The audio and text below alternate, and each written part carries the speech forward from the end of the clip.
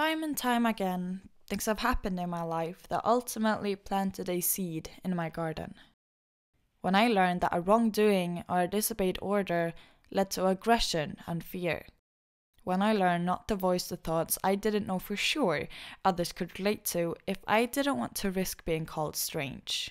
When I learned that no matter how hard I try, I'll never be able to protect the people that I love from their own lives. In fact, no one could.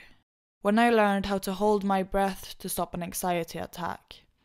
How to lie and use humor to avoid the worrying eyes of my peers.